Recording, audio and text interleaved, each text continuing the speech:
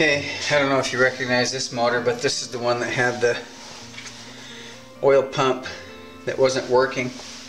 You know, these things are pretty darn reliable, but you can see there's no spring tension on this at all. So I had one of you subscribers kind of indicate that these 89s did have a spring problem. They had a fix for it, but what I like to do is just find another part, check the spring on that. Here, maybe you can see that better.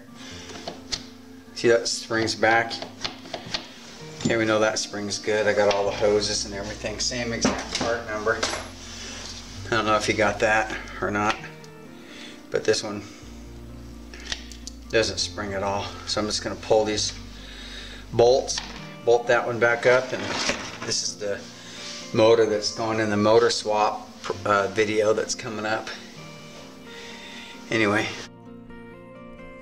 Yeah, just remove these 4 10mm bolts to get this thing off. It's pretty simple. Just there's 2 long bolts and there's 2 short bolts. Just kind of remember where those go. The long ones go in the vertical axis, if you forget. The short ones go in the horizontal axis. And then this had some older hoses on it, so I just used some air to blow out the old oil. And then started cleaning up my gasket surfaces. And then make sure it's all clean, and then just bolt it back together. So there's the new oil pump all hooked up. Got the lines ran over to the oil reservoir.